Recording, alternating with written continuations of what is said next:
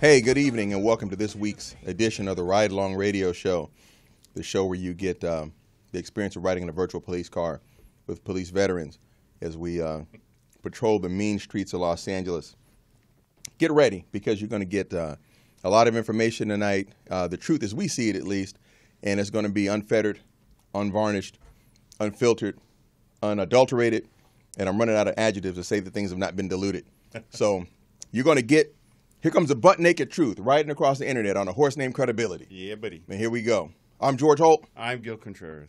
And to my left, you will see our former and again guest, Marshall Mc Clain, who is the president of the Los Angeles Airport Peace Officers Association, which is a police labor union that represents police officers at LAX Airport. Yes, sir. Ontario Airport. Yes, sir. And Van Nuys Airport. That is correct. And also firefighters at Ontario. And firefighters at Ontario. And firefighters Ontario. So that's quite a mouthful and quite a lot of people to represent. But you know, you guys are doing a fine job over there. I may be a little bit biased, but I think you guys are doing a fine job over there at the LAX Airport. We do have some questions though about what happened the other day. Oh, definitely. That's on the agenda. Questions about Zorro? Zorro. I heard he escaped. I heard the suspect escaped in a white Mustang. On a white Mustang. It was on a white Mustang, not in a white Mustang. Oh, okay, I get it. Or was it silver? Okay, I don't know. All right. So, but we're actually let's start off so we don't move past that at all and not do what we're supposed to do. We had a guest here a few months ago, Mr. Joe Hicks. And Joe Hicks was a conservative commentator who wasn't always conservative. Right. Who actually was kind of a firebrand, I don't want to call him a socialist, but a firebrand activist kind of a guy, militant kind of a guy. Well, I started with the Black Panthers. So. Yes, that's pretty firebrand activist. You get any more firebrand than that. Right. And over the years, kind of came to change his views. And Gil, he was Gil's contact, and so I'll let Gil kind of give us a little rundown on Mr. Hicks' history, and the reason we're talking about him today, I guess I should have led with this, is that we lost him recently. Right. Yeah, he did pass away last Sunday at a hospital in Santa Monica. Apparently complications due to a post-surgical complications after a hernia operation. He was 75, and okay. you know, I knew him as the former Human Relations Commission Director for the City of Los Angeles. Right. That's how I knew him. I'd seen him at KPFK when I was doing public radio over there. And I just kind of followed him. He's one of the very few black conservers, that you'll find anywhere. Him and Larry Elder. Yeah, and so Joe. But when we invited him to be on this show to talk about the Black Lives Matter movement and some of the stuff, the stories that we were covering. When I finally did get to meet him, sit down with him, and we had 90 minutes, almost 2 hours with him. He's probably, one of the smartest people that I've ever had the opportunity to interview. And I've interviewed everybody from the mother of one of the North Hollywood shootout suspects to Al Gore when he was running for president. Yeah, right. And everybody in between, right? Everybody in between. That's who I've interviewed, as a journalist. And, of course, I'm an award-winning journalist in addition to being a former policeman. All right. So when I had sent Joe an email shortly before I heard about his death, inviting him to come back because I wanted to get back into the discussion that we started with him. And sure. I really hope to, I wanted for this show, I wanted to pull some clips from that, and I just didn't get a chance to do it. My life is real busy. No, which is good, because it's a good thing. Sure. I have my own little business, and we do canines and EP and other stuff. So busy is good. Yeah, busy is good. But, at some point I'm going to do that, and maybe I'll do a little tribute and we'll post it on our website or something. Yeah. Because I think Joe, is such a loss, his voice and his ideas and really the transformation. Because, after I left law enforcement, I was very disenchanted with law enforcement. I was disenchanted with the war on drugs and gangs. I thought what we were doing out there was just futile. I just saw no end to it. I came to agree with that point of view at a certain point. So when I left law enforcement, I kind of went off, politically left and kind of. That was before you left law enforcement. Let me tell you, I remember compared to the rest of us at that time. Yeah, you were pretty liberal. And so his transformation, it kind of reminds me of mine, because he said that the beginning of his transformation to being a conservative voice was after September 11th. And that's kind of what happened with me. After September 11th, I began to question some of these, namby-pamby positions that I was holding on to, because I had been, if you know anything about KPFK, 90.7 FM in Los Angeles, it's a public radio station, but it's listener-sponsored public radio. It's not NPR. And so, they were known in Los Angeles. They were known as communist radio, because they're so far to the left. They're at the end of the dial. And then the dial, right? For God's sakes. That's funny. So I heard a lot of that in my news director at the time, who was Frank Stoltz, who was also a former guest. Yeah. Also a guest here. He's a reporter for KPCC now at 89.3 FM in Los Angeles. And he's a great guy. Frank's a very smart guy, and we've had David Cruz on. Yes. David's one of the smartest guys solid journalists. And mentors that I know. And Joe, I hold Joe in that group, of really smart people that I'm fortunate enough to know and be able to reach out to and talk to.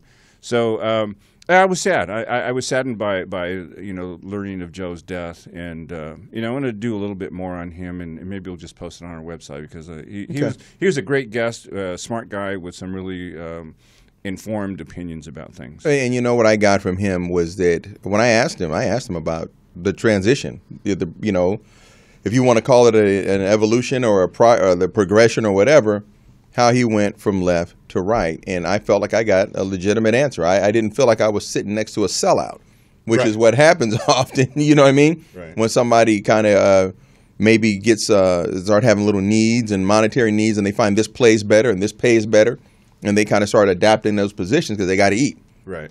And I didn't get that from him at all. Yeah, I mean, he could point to, the thing that made him radical, that radicalized him, was during the Watts riots. He said that the story was he was sitting on his front porch, having a beverage. He wouldn't say of what kind, but he was having a beverage. Right. And here comes the National Guard with Jeep with the guy on a 50 cal. Right. Sure. And apparently he's on his porch, and the guy on the 50 cal swung around and pointed at him and told him to get back in his house. Whoa! In America. In America, an American soldier on his own block, and the guy drove off, and then 10 minutes later came back.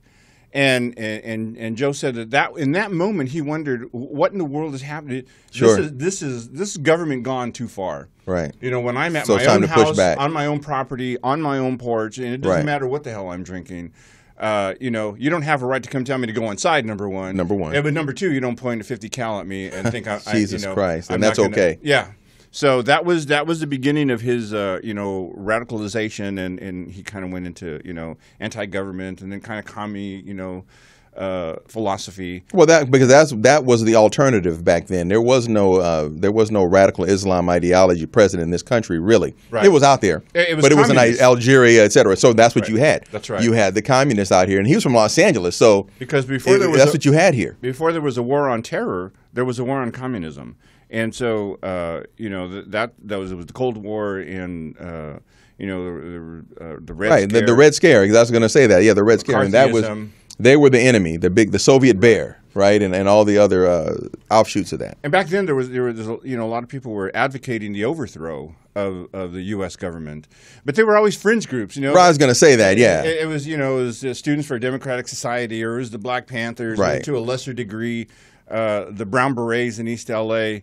But they didn't have the outreach that they have now with social media, so it didn't really get a lot of traction. Well, they didn't have the outreach, but they didn't have so many followers. That's why. Today, everything that used to be fringe when I was a kid has now been made mainstream. And so what we have in America, and we're creating this new America where the tail is now wagging the dog. And I think the tail is the dog now. November is going to be a pivotal moment. It is for this country. It is, and wow, yeah, I'll be glad when November 8th comes, because then we'll know what happened. But the fallout begins at that point, one way or another. And I do want to say one other thing before I go, because I told my son I would do this. Apparently, my son was in the studio today. Yeah, so I hear. I got a phone call today saying that he was here. Shout out to you, Chris. And we got to get together soon.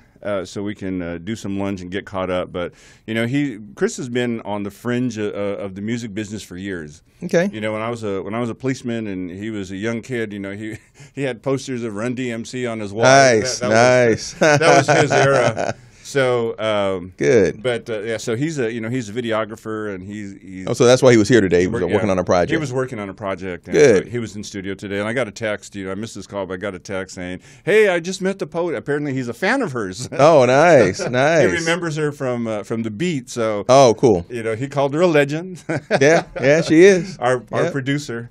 So anyway, I just wanted to say, hey, Chris, keep up the good work, and we'll get together soon for some lunch or something. Very nice, very nice. If you want to add your voice to this conversation, you can reach us at 323-293-3375. We got a lot of ground to cover today. Man, we're going to talk about a whole bunch of stuff, but we're going to start off with something that's fairly local, but it made national news. And that was our security scare at LAX the other day. And some of you may have heard about that and some of the reactions that came out of that. And fortunately, we've got a resident expert on aviation law enforcement and aviation security sitting right here. So we're going to roll this video, and then we're going to have our panel discussion on it and hear what the expert has to say. Breaking news overnight, scenes of panic at Los Angeles International Airport after false reports of an active shooter sent passengers scrambling, sprinting for shelter, even out onto the tarmac. It is raising big questions again about airport security, and ABC's Kana Whitworth is on the scene at LAX. Good morning, Kana. Yeah, George, good morning. It was definitely scary. And like you said, it was a false alarm. Reports of an active shooter here at Los Angeles International Airport causing widespread panic and flight delays. You can see people behind me. They're just now getting rebooked after spending the night in the airport. Shooting in progress, LAX. Overnight, pandemonium in one of the world's busiest airports. No number of shots, people running all directions. Reports of an active shooter causing chaos at LAX just before 9 p.m. Sunday evening. A wall of people all running at a full pace. Hundreds of passengers evacuating from at least 4 terminals, running for safety through emergency exits and onto the tarmac. Many more stampeding to baggage claim. All of a sudden there was a flood of people saying there's a shooter. I mean, everyone is in a huge panic. Planes grounded while authorities searched the airport. They came sprinting back, screaming, "Get down on the ground, stay on the ground." Everyone was very scared. Trying to identify a possible shooter. Police with guns drawn, passengers dropping to the ground. Detaining this man in a Zorro costume. LA ABC station KABC interviewing the man after he was released. He was so shaken he didn't want to show his face on camera. I get the police all around me, tell me, put your hands up, I'm not even thinking about what I was wearing. And then it searched me and found out that I had no weapons or anything on me. But this morning, police say it was all a false alarm. No evidence of a shooting or anyone down. Reports of an active shooter proven to be nothing more than loud noises. This just weeks following a similar evacuation at JFK. That scare provoked by loud noises from Olympic celebrations. Hundreds of people were able to push through doors and get onto the tarmac right next to planes. That's a normally restricted area and a security risk. And this morning, they're investigating to find out where those noises came from. Wow. Amy? What a frightening evening, Kana. Thank you so much. So, we got that video that shows the overview of what happened the other day. This was, what, 3 nights ago? I think something like that? Sunday, okay. And this is Thursday, so four or 5 nights ago. Right. And, one of the things that I want to touch on, because it came right at the end of the video when they said this, well, they talked about how people running out onto the tarmac created a security issue, et cetera, et cetera. And that's not something we would like to see happen. But I don't think it's the threat to security that people think it is, because people are thinking, well, somebody could get something on the aircraft, so on and so forth. And, I'll let the experts speak to it more, the current experts speak to it more. I used to be an expert in aviation, law enforcement, security before I retired. So I'm a retired expert now. But I'm going to let the current experts speak to it. But, there's 3 levels of security in the airport facility.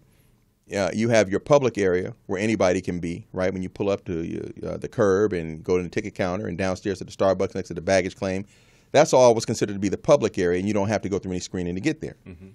Then you have out on the tarmac, under the airport, so to speak, where all the workers are, where they're moving your luggage around, they're refueling the plane, they're pulling the planes from place to place. That's called the secure area, okay? And it's also called the SIDA area because everybody has to have an ID badge out there.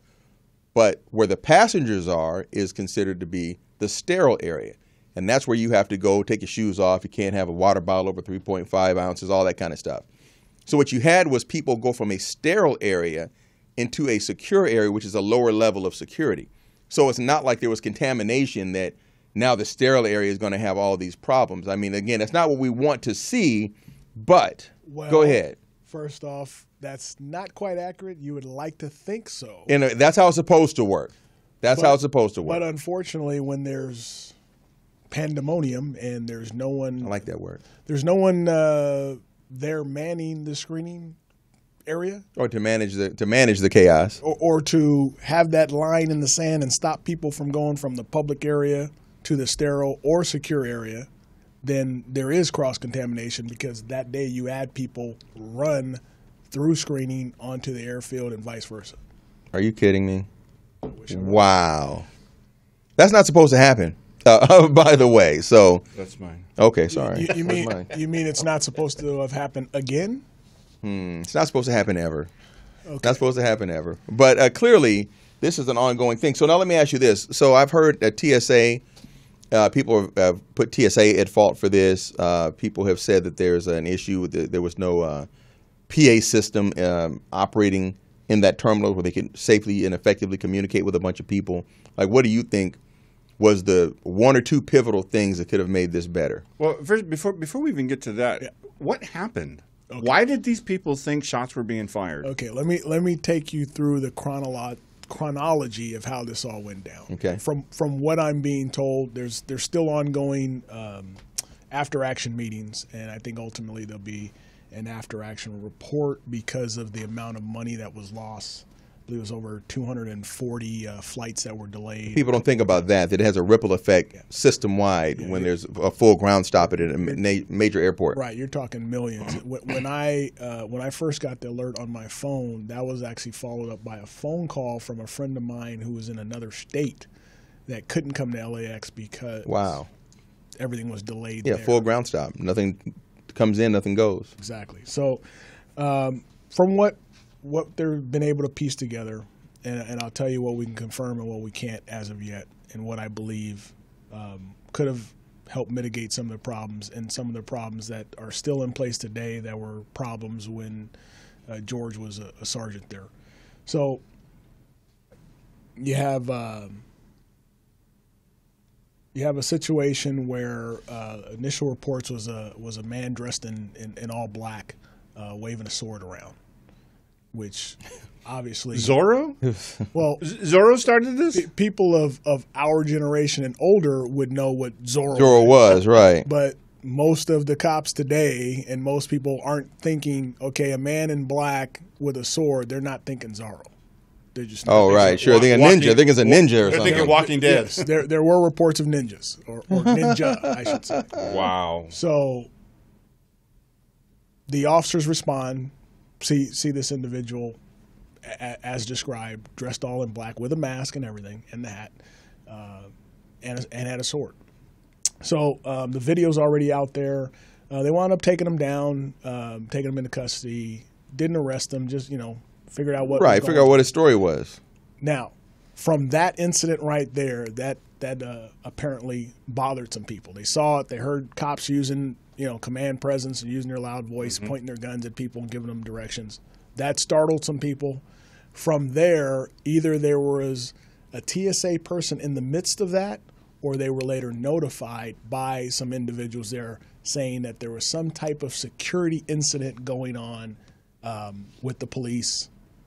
Guns may have been mentioned, around 700. From that point, now keep in mind, it could have been a felony stop. It could have been anything. High-risk stop. It could have been a pet stop, whatever. Right. That has nothing to do with TSA or the security process. That's true. Nothing at all. Sure. But yet TSA, from what I'm told, took it upon themselves to then notify every terminal that that some security incident was going on at 700. Did they check with anybody in the airport police first? I'll get to that. Okay.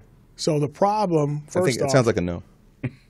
Well, the problem is, and you already know that answer, but the problem is there's no vetting process. TSA is doing some of their own things on their own.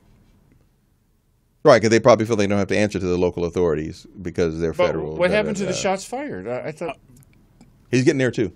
After he gets somebody no.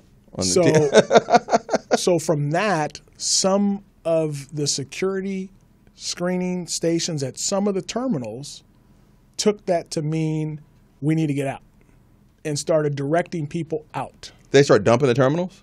Okay. So as you remember the big ACAMS doors? Yes. Okay.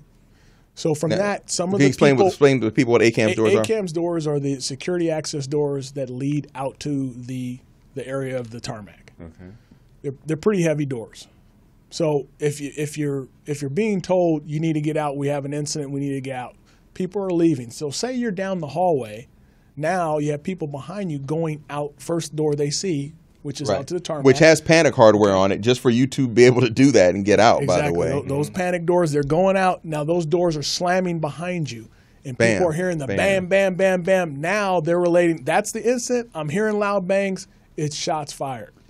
They took 2 and 2 and made 6 out of it. Wow. That gets translated to other terminals by TSA, because I kept wondering, how is an incident at 7 with Zorro affecting people at Terminal 4, Terminal 5, Terminal 7? That just doesn't make sense. TSA took the ball and ran with it in the wrong direction. Scored a touchdown for the other team. Not only are there hypersensitive passengers, but there's hypersensitive employees who were working on November 1st who are sensitive to that. Now, tell the people what happened on November 1st. November 1st, which 2013. 2013, yes. you had the Virgin America Terminal 3, where I won't even say his name, but a suspect came in and shot and killed a TSA agent, along with ultimately, I believe, 7 people were injured. Right. A total of 4 were shot. Two were TSA. The third one was killed, and another, I believe, was a school teacher. And it just came out today that he actually has taken a plea deal. He's going to plead guilty, and they're going to take death penalty off the table. That came out earlier today. The timing is just amazing. Bizarre. Yeah. But the thing that I want to mention here is from what I'm told from individuals who were there, the officers who were in and around the terminals, those terminals didn't get dumped. Because they were there to figure out what was going on. Say, hey, there's nothing going on. What's going on? Right. So this goes back to what we've been trying to push ever since 2012. So the Undersecretary of Transportation, after 9/11, mandated that every screening station would have an armed LEO or armed law enforcement officer there. Period. That got laxed as time went on. People started getting complacent. We really haven't had an incident. Right. Okay. So it allowed the TSA administrator to go ahead and allow some flexibility on that. Now keep in mind, with everything else, when there's a mandate, there's money associated with it. Right. Of course. So follow the money. TSA started thinking about it. Wait a minute, we need more money to do some more of these things, like call ourselves officers now, like get badges, get metal badges, get new uniforms. Come up with these other things like BDO, Behavioral Detection Officer, and BAO, Behavioral or Bomb Appraisal Officer, and all these other things that they're created since 9/11, and really try to push their way into law enforcement. Now, what really ticks me off about what happened Sunday and what happened on November 1st, our guys performed fabulously. I saw those diamond formations as they were going through the terminal. They showed it all over the news. They look very, very nice, very, very well trained officers. I mean, he helped train some of them. So that's what I'm saying. So we need to get back to some of that SHIELD training, which is fallen by the wayside, unfortunately. But wow.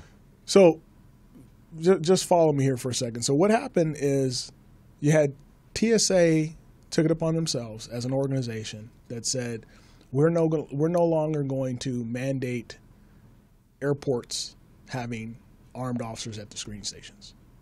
Right, because that was expensive. Okay, so by them removing that mandate, they no longer have to pay for it or reimburse those local agencies. Right. So back in around 2012, myself, President Paul Nunziato, Port Authority of New York, New Jersey, they got about 1,500 cops there. They had 43 officers killed in 9/11. Yeah. Most people think it was just NYPD, but it wasn't. They have the bad stigma of losing the most officers in one day than any other department. Yikes. And then you also had DFW Airport Police. So 3 of us, West Coast, East Coast, Middle America, all went to Washington together. We formed the co-founders, this alliance of airport police officers. And the whole idea was Category X airports. Those are the largest, busiest trafficked airports, but also the airports that are most likely to have any type of terrorist threat as well. And we said, look, we're trying to get some kind of commonality here, get some common sense approaches to specifically deal with airports. So you say, hey, this is what the level of security is going to be. These are some of the things we're looking at across the board that are lacking. Camera coverage, which is still not adequate. That would have helped with this situation too. Cameras behind screening to where, like on November 1st with the shooting, our guys were going in blind. Active shooter, and all they could do is go by the report of the gunfire, but nobody can actually on camera where he say was. where Yeah. the shooting itself isn't even on video. Wow. So, I mean, how is it that you have a hotel in Vegas that has better camera coverage than LAX Airport? Yeah, if you ever watch Homeland, I'm into Homeland right now. You see all these videos, and it makes it look like the government is just so watching you everywhere. Man, everything is so it happens just like that, and the screens pop up, and there's cameras everywhere. Everybody knows exactly what to do, and you find out it's not even close to being the truth. Exactly.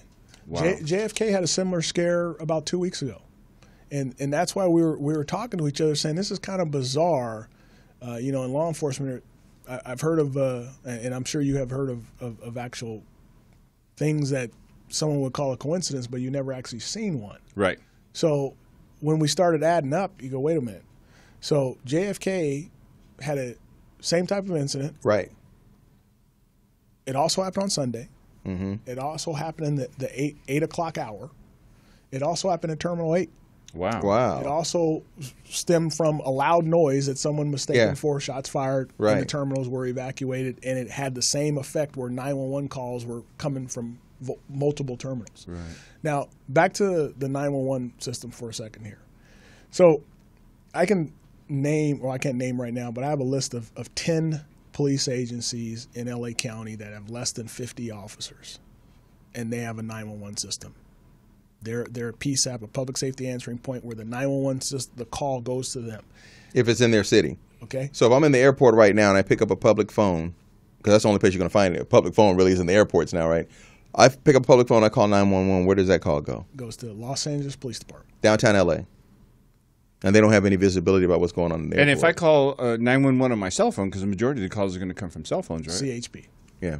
Wow. Some of them were bounced to LAPD, depending on where. But none of them went to airport police. The agency that's right there is going to respond with a bunch of officers. What's that little? And I don't mean it as insulting, but what's that little department over there by Long Beach? I mean, you blink, you drive through it. You have Long Beach, and then what is it? Signal Hill. Seal Beach, Signal Hill. Yeah. Signal Hill. Signal Hill has their own 911 system. Incredible. Okay, but LAX does not. 80 million passengers doesn't have its own 911 system. That video that was shown earlier, and you heard the dispatcher, that was LAPD talking about what's going on at LAX. In downtown LA.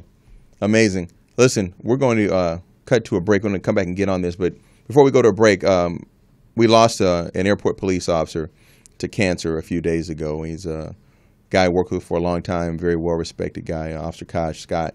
And there is a fundraising page. It's a charitable fund. Charitable fund, yeah. Charitable account that was opened up through the LA Police Federal Credit Union.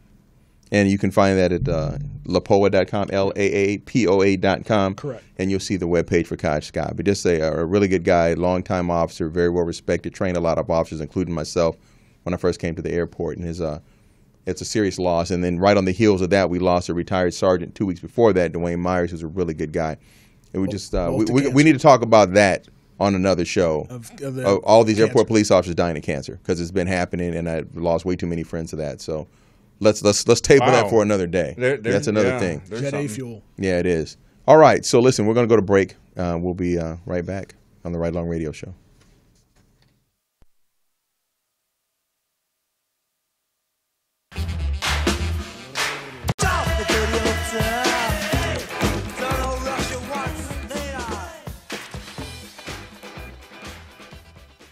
All right, hey, welcome back to the Ride Along Radio Show. I am George Holt. I'm Gil Contreras. To my left is Marshall Mc Clain, president of the Los Angeles Airport Police Officers Association, and we were talking about the lack of a modernized, or of any actually, 911 system at Los Angeles Airport, and how a crime could be happening right in front of you at LAX Airport, and if you were to call, it would not go to the airport police like it should, because the airport police, what is it, 25 square mile patrol area in Westchester? Well, yeah, most people don't realize that we actually have residential property. The airport owns a lot of the footprint, not just the airport, but up and down Century Boulevard. The park, they own part of the Westchester Park there that's leased back to the city. A lot of the footprint that the hotels actually reside on, Denny's, airport owns that property. Yeah, well, we live out in PDR, and I see those guys everywhere. Right. We were driving over the weekend, and Patricia goes, hey, what's the airport police doing way out here? I don't know. Well, it's the World Airport Police. Los Angeles World Airport Police, right. Wherever a plane travels, that's our we can go, right, or passes over. But, Marshall, here's the thing, because I think what people would say is, well, if you have LAPD, and I understand LAPD has officers assigned to the airport, and I don't know how many, but you can tell me that. But if you have LAPD and they have officers assigned to the airport, and if you call 911 and those calls go to them, I don't quite understand the how do you talk to each other? How does LAPD talk to LAXPD and CHP if they're routing cell calls to LAPD? How does all that work? And isn't really that what the answer will be from, if you ask anybody from a city? They'll say, well, airport police doesn't really need a 911 because if you call 911, you get LAPD and they're already there. Isn't that really the argument? That is some of the argument, but the reality is the substation that's there, they don't get the calls directly either.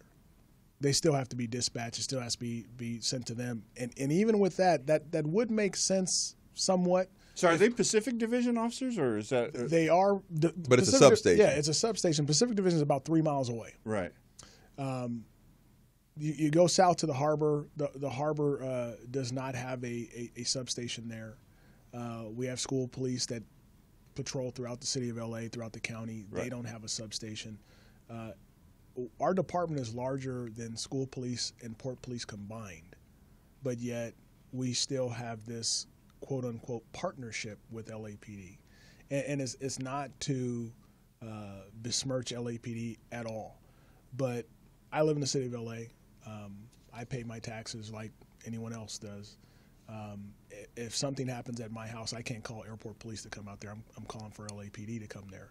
So I'm expecting that when the mayor says that they're going to add more police officers to the street, they're to the street, not at the airport. Right. So some quick numbers here. LAXPD, if you don't count the sheriff's department, LAXPD is the third largest police department in LA County. Now, technically, LAX is not a police department. We're a division of a department, which is the Department of Airports. If you add in the LA County Sheriffs, we're the fourth largest. So you got LA County Sheriffs, LAPD, Long Beach, and then us. LAXPD is the 10th largest police agency in California if you exclude state agencies such as CHP and State Parks and Recs. If you include them, then we're the 12th. LAXPD is the 25th largest law enforcement agency in California. So most people don't realize the average police agency in California is about 50. Right. Okay, if from the chief on down, I believe our current number is around 530. That's 10 times the average. Okay, with the bulk of that being at the airport. So when I say you're talking 80 million passengers coming through there, the call volume for service is off the charts. But you have people who will make these type of comments. Well, it's just the airport. And then I would argue, well, first off, we put out more people on one deployment shift than most of the size of a police agency that surrounds us. Sure. Okay? So our calls are just typically Pacific Division, because we're not a stat-generating agency. We're still in the city of L.A. We can't use any UCR crime reports. They don't come back to us. They come to LAPD. So typically Pacific Division's stats are off the chart because it's almost like they've got two divisions in one. Right. Because that's where we book all our bodies. So, I get into some of my other friends and other agencies. You're just airport police. And I was like, we do more felony arrests in one day than you probably do in a month. Right, because the number of officers and the number of people we're dealing with et cetera, et cetera. Yeah. How many people does LAPD deploy on a given day? How many LAPD officers are uniformed at LAX? Yeah, at LAX. And then how many LAX PD officers in uniform are out there? It's a very small number of LAPD officers that are there. Typically, you won't even see them unless you're working one of the special assignments or joint units like canines or detectives. Our contention is pretty clear, and it has been for a long time. Other than the bomb squad, there's not a function that LAPD provides that either we cannot do by statute or we're not already doing. Right. So the sad part here is, out of those numbers I gave you, the police chief's salary for airport police is 50th on a list in California. 50th. Even though the agency is the 12th largest agency in the state. And that's done by design also, because the CAO for the city of LA helps put his thumb on that and tries to liken it to, well, that's kind of like an LAPD captain, so we're going to keep that salary around there. So that's why we continue to have individuals like our previous chief, who was Chief Centeno. Okay, Chief Centeno was a lieutenant at Santa Monica, and he came from smaller agency. From being a lieutenant at a small agency, span of control of about 20 people, to now being the chief of this large agency. And name another agency that you can think of, a police agency that has resources in more than one county. CHP? That's it. As far as patrol resources. Yeah. Okay. Yeah, that's about it. That's it, yeah. And so he went from a small, and Santa Monica's a bumping department, but it's a small department compared to LAX. Yeah. It's not and it doesn't span more than one county for sure. Yeah, and then when you talk about revenue, they're in the midst of a $10 billion expansion right now, but yet we literally have vehicles falling apart underneath us. We don't have a police station that's worthy of a police station. Sometimes we have officers changing in their cars out of lack of space. Is that trailer that I've seen on Imperial, is that your police station? The trailer on Imperial, that would be a canine office. Oh, yeah, that's what the dog that is, yeah. That was an office that was built for about 5 people, but I think you got about 45 people in there. Wow. That's where I retired out of. That was my last assignment. Yeah. So, we, again, I really do want to table this thing about this possible cancer cluster, and I'm not trying to raise any alarms, but we need to look at that, man, and maybe get some people facts that are on working that. there already know. We've been talking about it for years, but now you're starting to see it, back two deaths back to back like that of fairly young people. One guy was a little older, but he was in great shape his whole life, didn't smoke, didn't drink, no risk factors. And then the other one was fairly young, man, and it's just it's ridiculous. So, getting back to the shooting incident or the scare the other day. So TSA started doing their thing, and then you guys started. You didn't receive calls. You just saw what was going on, and you had radio traffic. Right. We got the transfer calls of 911. It was a delay, but our dispatch got the calls from LAPD dispatch, and maybe even some transfers from CHP about a report of shots fired. That message that you heard that was going out. So, and then did LAPD officers respond from LAX, but did Pacific Division also send? Oh, both. Both. Okay. So when I said before, it's really about a money, almost like a security company that someone owns, but you're basically using the 911 system to be able to dispatch resources to the airport. So you can charge them for it. So you can charge for it, because they're not dispatching those officers at the substation, and sometimes there's not even officers there at the substation. It's a very small amount, so they still have to send resources.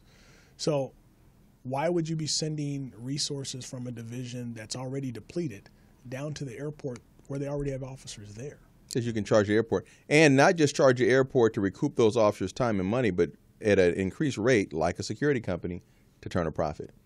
And that's incredible. That's really what it's about. So we got those calls. Now our officers had to do the cleanup job. First, making sure that there wasn't an active shooter. Once that was determined, now we had to make sure that every terminal was clear. Then you had to bring all the canines in, because you had people self-evacuated. So you had all of these unattended bags. Right. They had to do quick and accurate searches with those dogs. Right, because any of those could contain an IED. So you got to make sure that it didn't, because that could have been part of the whole diversion. Absolutely. And like I said, in the back of your mind, going, well, this is kind of weird. It's just happened in JFK. Is this real? Yeah. So then after that, they had to start the whole repopulation process, and it's not just you're flipping a switch and everybody, okay, let's right. Ollie auction free, come on inside. Yeah, you got to be rescreened. Yeah, so that's a big deal. So you got to get all the supervisors in first. You got to get all the employees screened first. Got to get TSA up and running, and then they have to start that process as if it was day one they just opened up and get all that going. So that's what takes so long. So the things that were done well is, yeah, they did have that new system that went in place that actually sent a message out to cell phones within a 5-mile radius. Boy, yeah, our cell phones at the house, you got yeah. That did occur. There's still some things. I mean, both of you've traveled throughout the world, and you see some other airports that LAX still doesn't hold a candle to. Right, amazing. Little airports. Yeah, I mean, technology. Little airports. The fact that we don't have big LCD screens that are able to quickly turn into something and point, exit this way, that type of thing. Right. The fact that you don't have a unified PA system. Right. KNX actually did a joke today on Ask the Mayor, and they actually purchased a bullhorn and said, hey, this might be cheaper. You can provide this to people to help with the communication. So he didn't think a lot of this was funny. I was listening to part of what he had to say today. Yeah. But here's the thing: it's not a lack of money. Not at all. Because they have the money. It's priority. So when you think that it's more important to spend upwards of $1 billion on new lights, those big Y lights, right, before you do other infrastructure things, because the mindset is we want to improve the passenger experience. Sure, but that includes keeping them alive. Correct. So I try to explain to people this way: I'm not going to send my kids to school with dirty clothes and malnourished, because that's a reflection on me, and I wouldn't do that to my children anyway. Right. So if you want to be the world-class airport that you're trying to be, why wouldn't you want, because George heard it, this might be the first police officer some people ever see coming in. First American police officer. We were told that. Mm-hmm. But yet you would allow them to be in a vehicle that's over 10 years old, 200,000+ miles, where you could hear it squeaking coming around. I don't think people know this. Well, but people should know that. I think they don't realize it. Yeah, I mean, when I see an airport police car driving, because we live close, so we see them all the time. Right. And but I'm never close enough to Well, look at it next time. Now you pay attention to some of the details, and now you know to look for that, right? I'll even show you pictures, because what they did, rather than spend money on buying new cars, they spent money on new decals to put on old cars, just so it would give the perception or appearance that it was a newer vehicle from across the street. Nice. But isn't this the chief's job? Isn't the chief's job is to fight for the department? You talk about another subject. Talk about a whole other show. That's a whole other show. That's a whole other ride-along radio show. But let me go back to something you said about being the first American police officer that people see when they get off the plane. Impression. That was said over and over again, that people see American police officers in TV and movies and all that stuff. People would want to take your picture sometime, because wow, there's an American police officer. That's like we see on TV. Listen, I had a part in the LAX PD recruitment video, and my line was, in addition to catching bad guys, we also have to be diplomats, ambassadors, and travel guides. I didn't get to give the thumbs up. I wanted to, so now I get to do it now. It was a head nod. It was a head nod, right? Diplomats, ambassadors, and travel guides, because yes, we are often the first American police officer the person sees when they get up that plane from Tokyo or Munich or Moscow, wherever they came from. Gateway to the world. That's funny, because when I was in Paris, I did the exact same thing. I told my girl, because she's from there, I said, hey, go tell these dudes that I was a cop in America. Yeah, you want to take a picture with them? Yeah. And these guys were like, yeah, come here. Go ahead. Yeah. We. Yeah, monsieur. So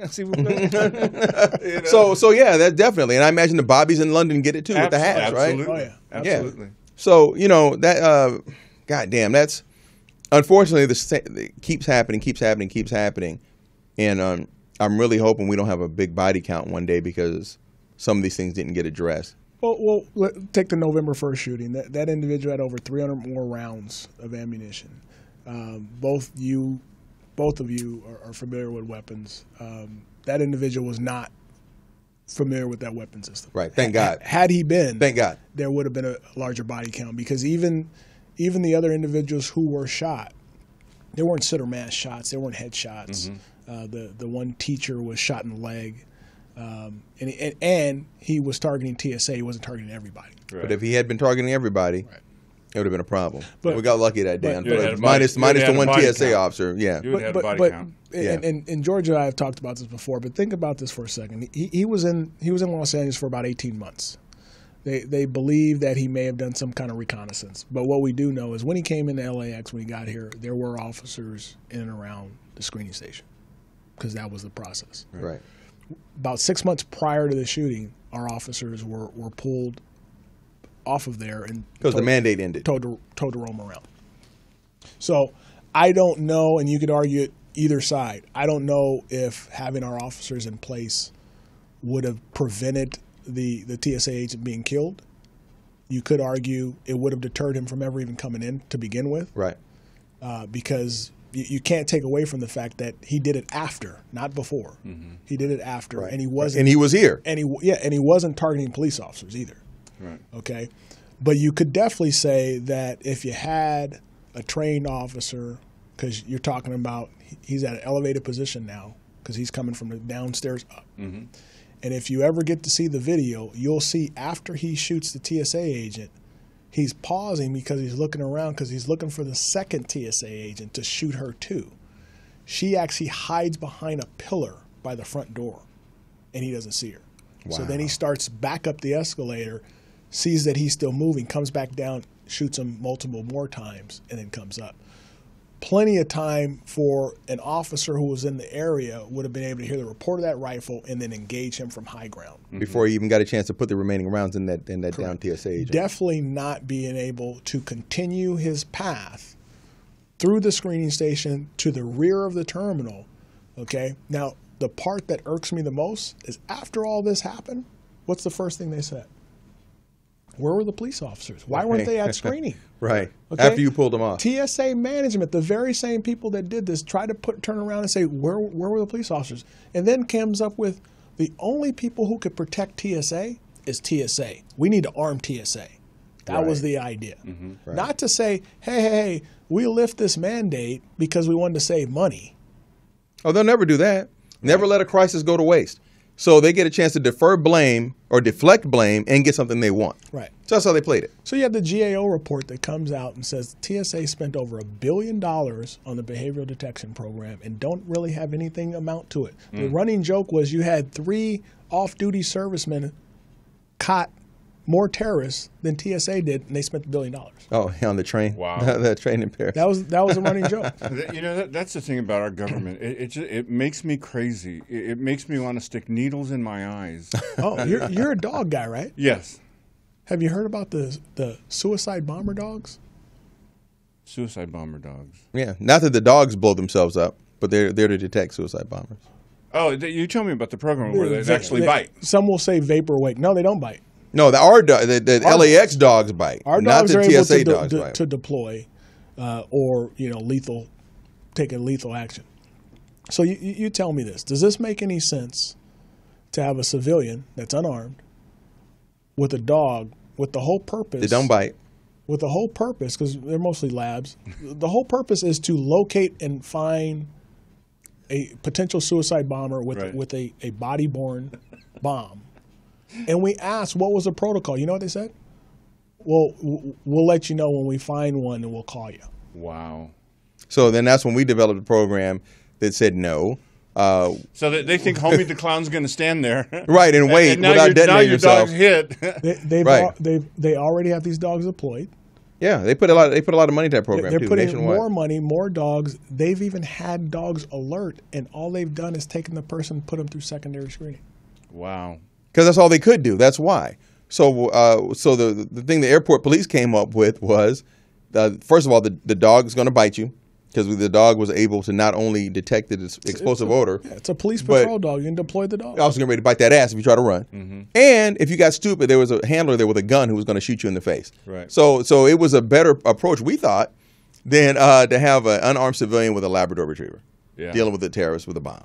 but yet they're pushing more than that. And where do these come from? Where do these ideas come from? That same program that I told you about, in conjunction with that, they took the FAMs, the air marshals, out of planes and put them on the ground. Yep. And came up with a sexy name called a Viper. Viper. I've heard of them. I've heard of Viper teams. So you tell me. I've not seen one. You tell me. But I've heard them. We've seen them. They don't engage. But you tell me, can a federal officer enforce any state or local laws? Nope. They have no jurisdiction. Okay. Nope. But yet the federal government is now spending more money to have more Viper details and take more federal air marshals off the planes and put them on the ground.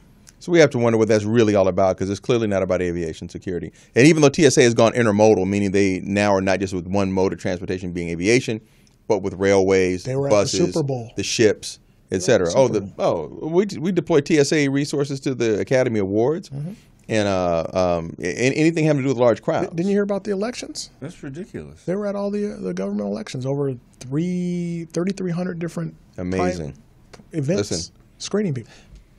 So, well, I've seen these cars, right? The white cars with the blue stripe. Yes, Homeland Security. I've seen them in different places, and some have light bars and some don't. Yeah. But I just wonder, what's this guy doing way out here? What's he doing in a Charger, cruising through a city, through Gardena? Right. So what's down here? You got what's he doing? He may not even really know. So listen, we're gonna take our second break here. When we get back, we're actually gonna slide into our topic, our main topic, which is Colin Kaepernick's police brutality protest. And you're just doing that because you don't like the Niners? You don't like the 49ers? I actually love the 49ers. That is a police-related topics we decided to talk about, and it's a hot-button topic. A lot of conversation on social media about it, a lot. So we're going to go to break. We're going to come back, and we're going to talk about Colin Kaepernick and his decision to sit out the national anthem on the Right Long Radio Show.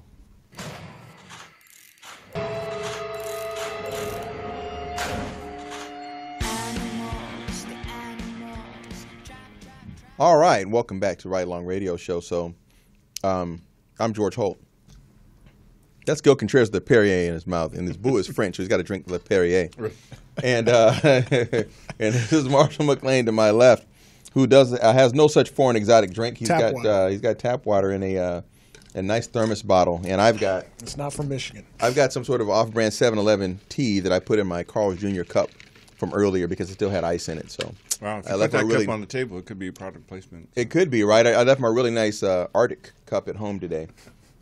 So anyway, so our big topic today, and we got something else after that, but our big topic is quarterback Colin Kaepernick of the San Francisco 49ers. I don't think it's a big topic. But... Well, it is a big topic because it's engendered a lot of response and a lot of feelings from people. People all in their feelings behind it. Saying these. Yeah, and they want to. And there's some good points on both sides of it.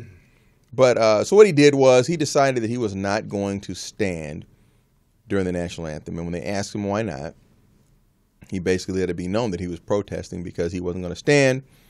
He's going to sit it out and not stand for the national anthem while the country was treating black people in such a negative way. Colin Kaepernick is himself African American, which added another dimension to this. I'm waiting for somebody who's not African American to take a stance like this for African Americans. Hasn't happened yet. It's always been African American athletes, from Ali to the Mexico City Three there's Gil, right, with the fist. John Carlos. Yeah, John. Yeah, exactly. You did have some white. Well, they described them as hippies. I know this is wrong time period, but who chained themselves to the Oakland PD, or actually Oakland Association building. I mean professional athletes. Oh, athletes. Okay. I mean professional athletes, right? I'm waiting for pick somebody. Tom Brady or somebody to. Are there any Mexican professional? Oh, I guess soccer. We play. And boxing. We play football. Boxing. You guys be knocking people out too. Oh, that's right. Man. There's a lot of Julio Cesar Chavez and Julio Cesar Chavez Jr. people up, knocking them out, man. That's right. So, you think Tiger Woods would take the same stance? At this point, what does he have to lose? No. Yeah. You know what? Probably not. But I wouldn't have said Colin Kaepernick would have either, because Colin Kaepernick was an extremely bankable athlete a couple of years ago. Well, have you heard the underlying story, and whether it's true or not, but there was another NFL athlete that claims that he, meaning Kaepernick has become more radical, if you want to use that term, that he's become more radical since he started dating, get this, a Muslim girlfriend. Right. Somebody tried to say he converted to Islam, but that doesn't make any difference anyway. It doesn't. But listen, so let's do this. For people who don't have the background, let's run the video, and then we'll get back and we'll talk about it. And this is from a Bay Area source. So they're kind of like more 49er-ish, kind of, making it put an extra focus on it. So let's check it out. First, the story that has everyone talking tonight, Colin Kaepernick, defending his decision to sit out the national anthem at Friday's preseason game. Our Maria Medina caught up with the defiant and determined 49ers quarterback at Levi Stadium today. I'll continue to sit. I'm going to continue to stand with the people that are being oppressed. 49er quarterback Colin Kaepernick is standing his ground about his choice to sit during the national anthem. This is because I'm seeing things happen to people that don't have a voice, people that don't have a platform to talk and have their voices heard and affect change.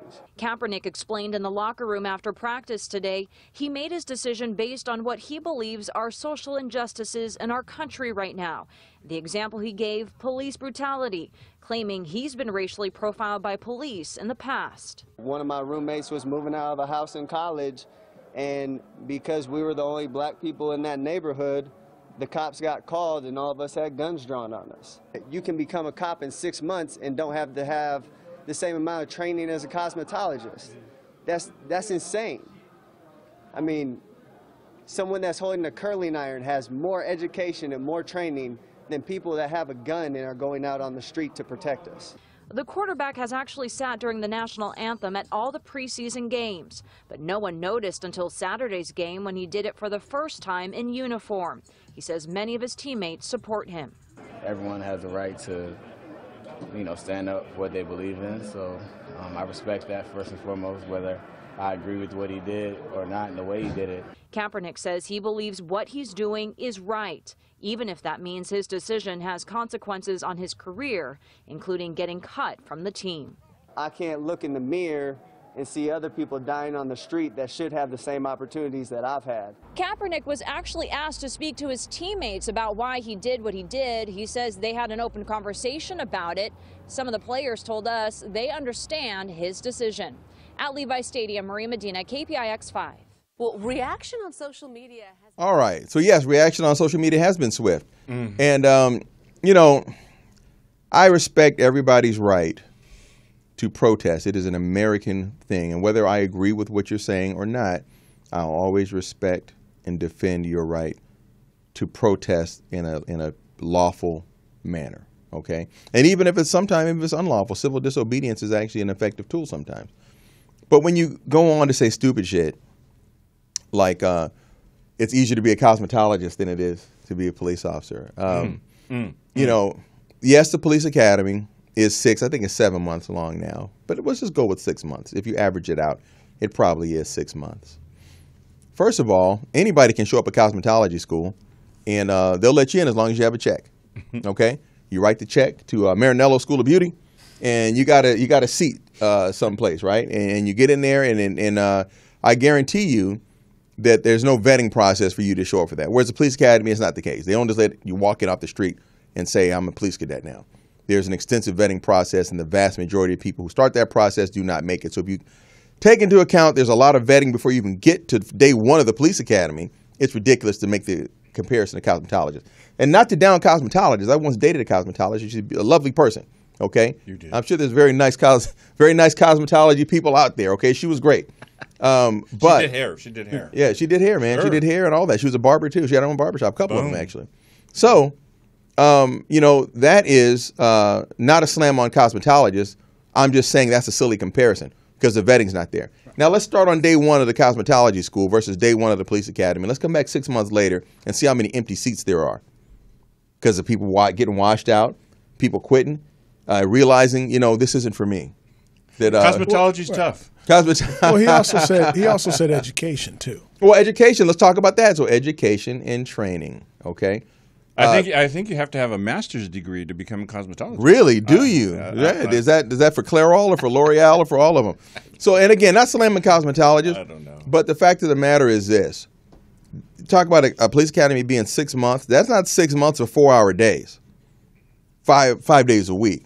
That's 6 months of hard, long-ass days, arduous, sometimes 12-hour days, sometimes 6 to 7 day weeks, and with a lot of pressure being put on you and a lot of knowledge being shoved down your throat that you must regurgitate on a regular basis because they realize that we're playing for keeps. And it's you studying in a lot of areas, not just the law, but there's a lot of physical things that go into, a lot of things having to do with defensive tactics and marksmanship and driving. You have to master. A whole lot of skill sets. So it's a hell of a 6 months, okay?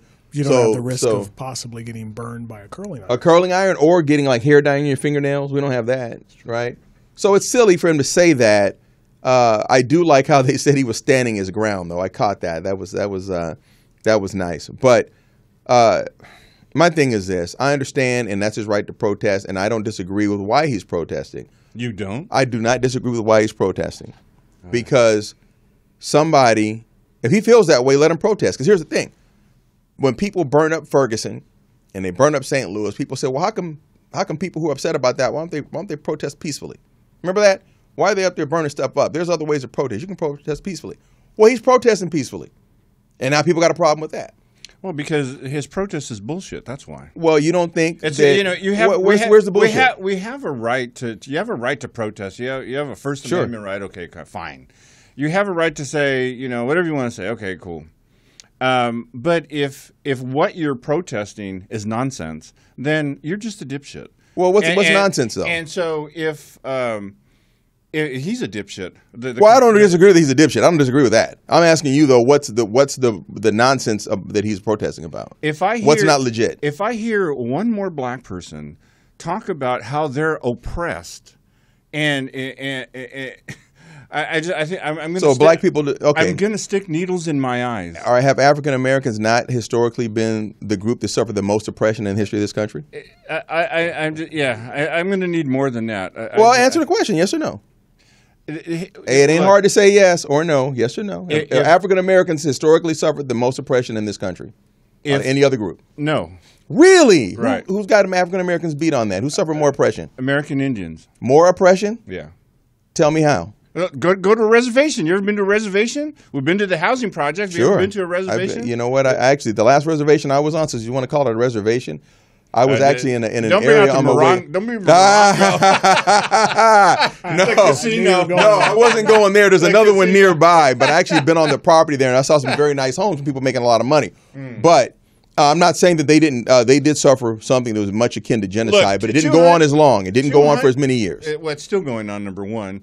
And so it's okay. Black people were fleeing clear. Slavery that happened 200 years ago. If this is your argument in 2016, no, I don't think he's talking about that. I don't think anybody's sitting out the national anthem because of slavery anymore. Oh, you better listen to. I think we're talking about. It started there, and it continues on to this day.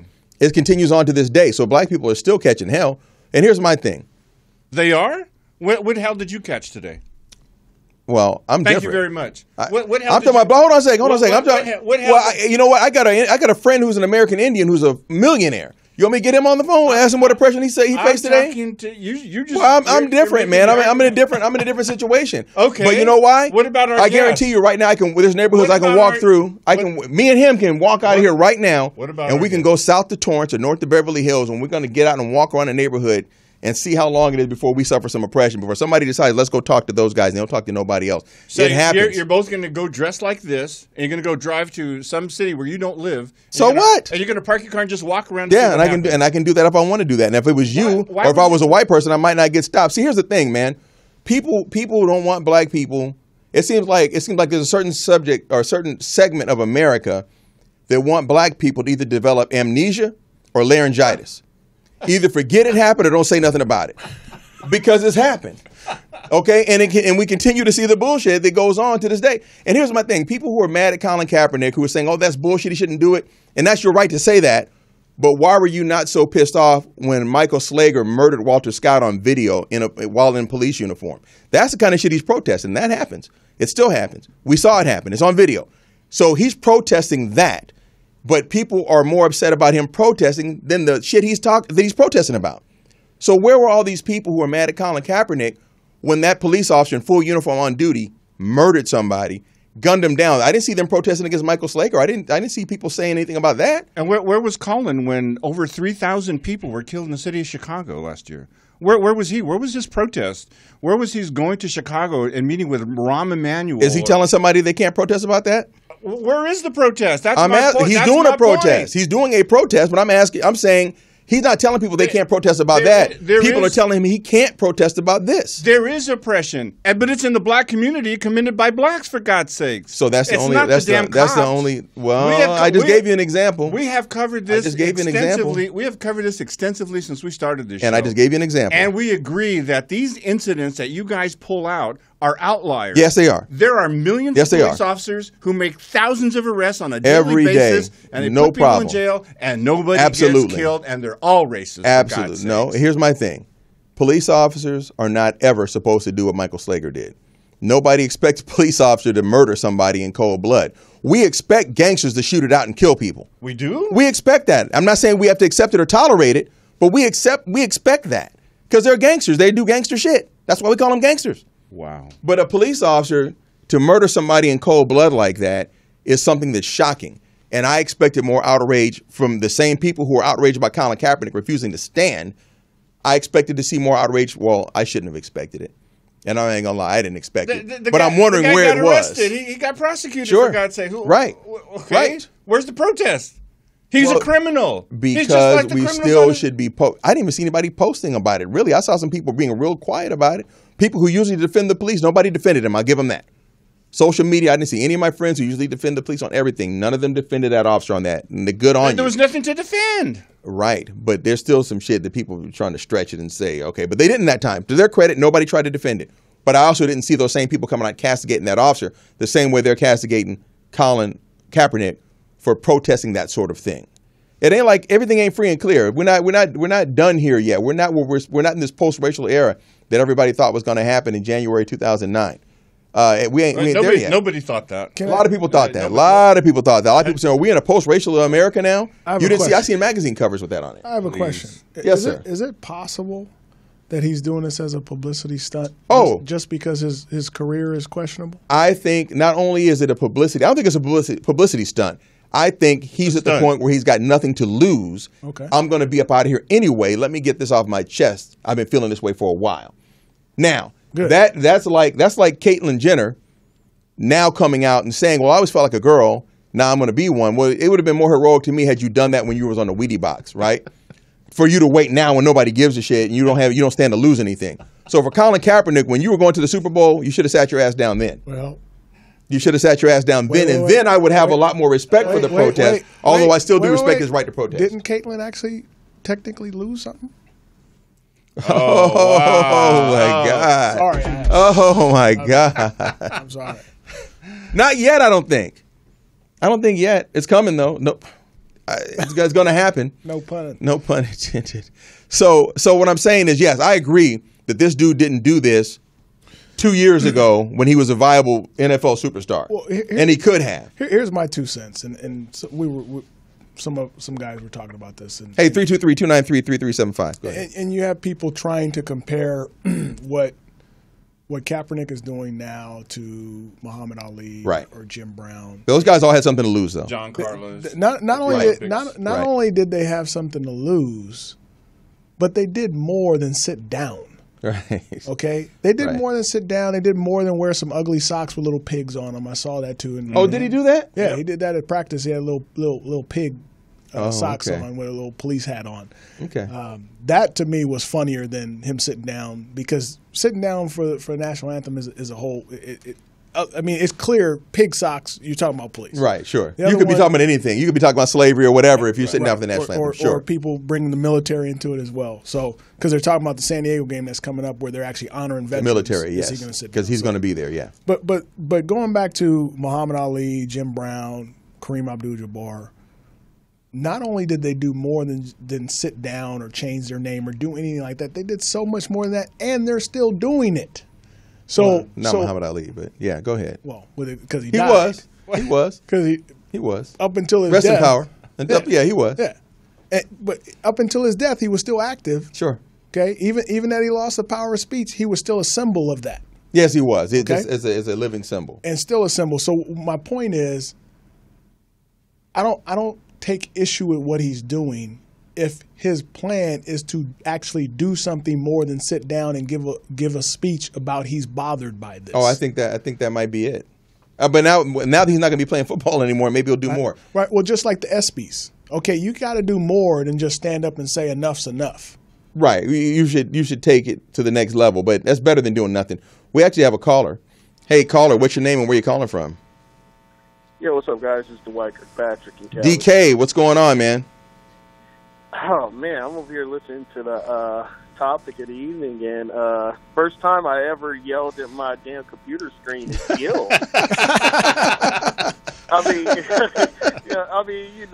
Get some pins to put in his eyes.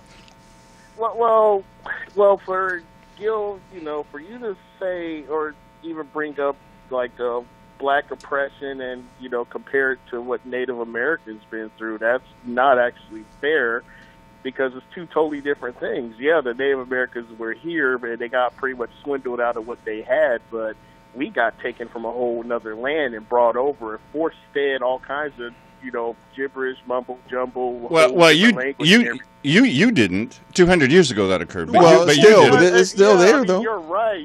Of course I didn't, but at the same time, I'm not going around saying, like, because I am black that, we're oppressed like that. But for you to even bring it up, damn, I'm like...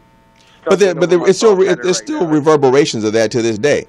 I don't know no African's name. There's DK, I don't know no African's named Kirkpatrick. Okay, so there's still reverberations of that to this day. Okay, so yeah, I mean it ain't over. I don't know an African's name McLean. I don't know an African's name Holt. Okay, that's an African name. Is it McLean? Yes. We owned Irish people, man. Oh, okay, that's the other way around. So what I'm saying is Dwight, is that there's still vestiges of slavery that are with us. Okay. And even though it was, and Gil says 200 years ago, I like the math on that. Slavery wasn't even abolished until the 1860s, and that wasn't until 200 years ago. But okay, and then Jim Crow beyond that wasn't, hell, in our lifetime, we still had that going on, right? Is Gil from Texas? There's still vestiges of all of that going on. I mean, I'm profiled to this day just driving in town, just like I'm sure, you told there were stories about you being profiled and all that other stuff.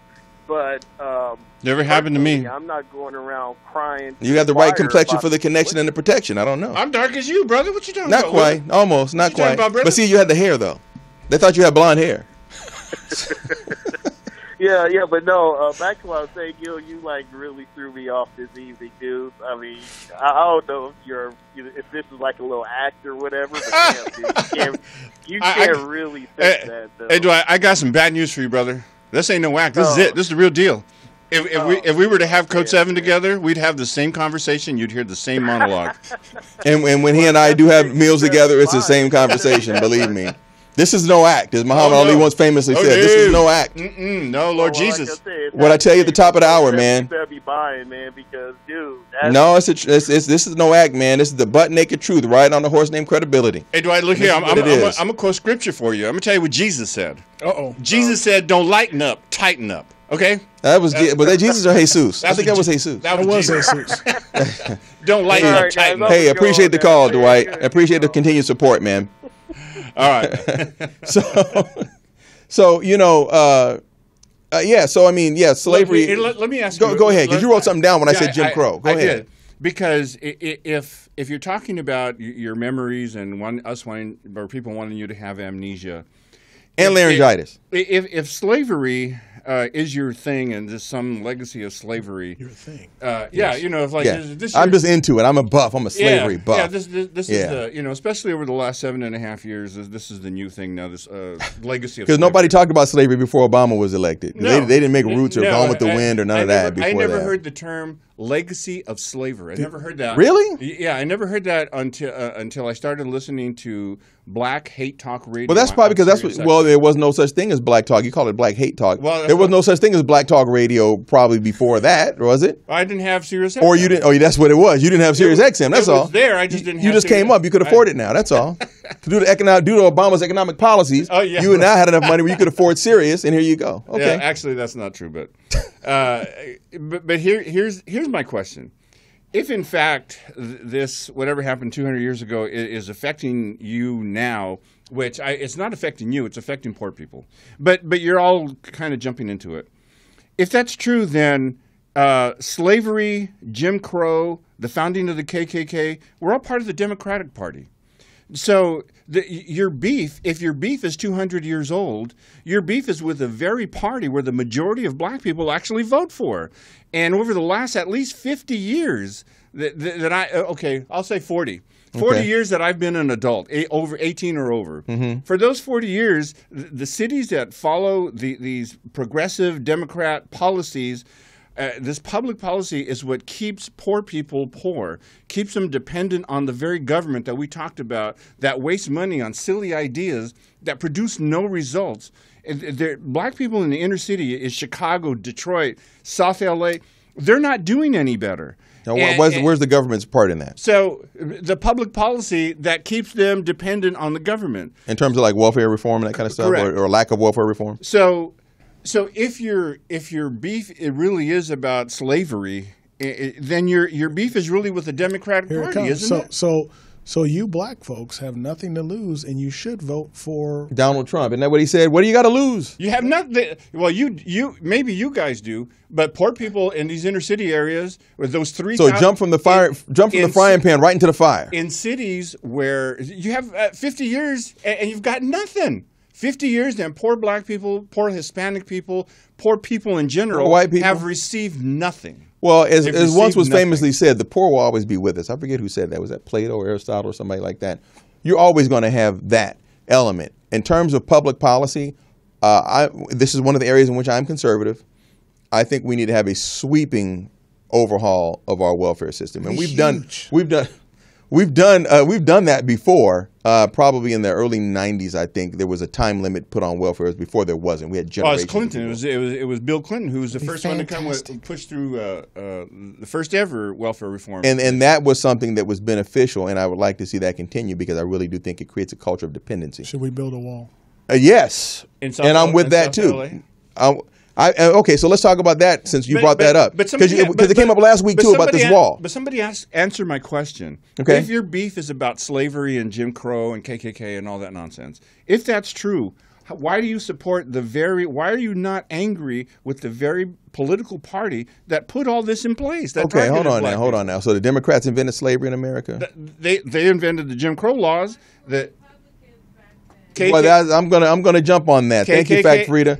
So let's talk about that. Was founded by the Democratic Party, and you know you know that I know, but maybe you think people out there don't know that we've seen a switching of ideological poles and political poles in the last 50 years between the Democrats and Republicans. So really, this is about liberals and conservatives more than anything. And I know that every step of the way, every step of social progress, it has been conservatives who've stood in the way of that, not liberals. So we can call them Democrats, Republicans, Whigs, Know-Nothings, Tories, however you want to go back in the name of political parties in this country. It really comes down to conservatism and liberalism. And in terms of people like to say, well, MLK was a Republican. They could throw that one out there. How come black people aren't Republicans? MLK was a Republican. Republicans didn't care that MLK was a Republican when they tried to block him getting his holiday. Governor Meacham of Arizona, Republican. Senator John McCain, yes, that John McCain of Arizona, fought tooth and nail against MLK Day being recognized in Arizona. They didn't give a shit that he was a Republican. Why should I give a shit that he was a Republican? And this is recently now. Mm-hmm. This is since the late 90s. Mm-hmm. Okay?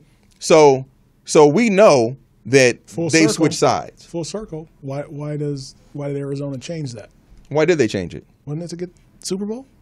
Oh, was that what it was? NFL?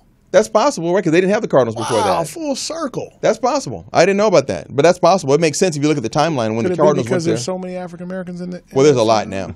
A lot of in NFL for sure, and there's a lot in the Phoenix area now too, compared to when it used to be. So when we talk about your beef with the Democratic Party, that's not my beef. No, it should be your beef. That's what I mean. That's what I mean to say when you talk about your beef. I said when you talk about your beef, meaning you're talking about me. I'm sorry. I'm mixing. Well, not you, person, because you guys don't fall into this. You know what? Listen. You guys, listen. you're not being oppressed, please. Listen. You're not when was the last time you were oppressed, Marshall? Listen. Maybe I'm not saying. Look, maybe I'm wrong. I could be wrong. I'm not saying that I don't have opportunities. It's possible. I'm not but saying. It's not likely. Wait, you asked me a question. I'm going to tell you. No, I'm trying to ask Marshall. Okay, because you asked me, but you know my answer, so jump over to Marshall. I know you're not oppressed when you drive in that Mercedes every day. Well, I don't want to. Well, it's not the same one every day. Sometimes I drive another one. I don't want to go down that road, but there is a bill on the governor's desk right now about equal work for equal pay. It's the second part of it. Really? Yeah. Isn't that something? The first part was about gender that passed last year. Which helped us get the contract we got to bring our pay up to parity. Yes. The second part is specifically dealing with the first part was gender. Now it's dealing with race. So you can't pay people differently because of race. Somebody's doing that in this day and age in 2016? Are you kidding me? More useless government. I guess so. Whoa. Was that a bad law, Gil? Since there's a bill, Gil. Is that a bad law? It's ridiculous. It's ridiculous that you have to pay people the same regardless of their race? Is that ridiculous? It's ridiculous that we have to talk. It is ridiculous that we got to have that conversation. I totally agree with you. In 2016, we got to talk about that? What race is being paid less? I don't know. This is my first time hearing about this. I don't know either. That's what I'm saying. It's ridiculous. Okay, hold on. If that is the case, should we fix it? Yes or no? If that is going on, should we fix it? You know what? That's it. POTUS, yes or no? Shut us down, POTUS. Damn. You can't say yes or no to that? You know, it's if it turns... You're asking silly questions. How's that a silly question? You're asking silly... I didn't ask you if Superman walked in here, what question would you ask him? That's a silly question. Spit in his face. Or tug on his cape. I asked you if people are being paid differently because of their race, should we not address that? Yes or no? Yeah, spit in the wind. Pull on his cape. Well, should we address it? Damn, it's like pulling teeth at this bitch. Should we address that? It's ridiculous. So it's a silly question.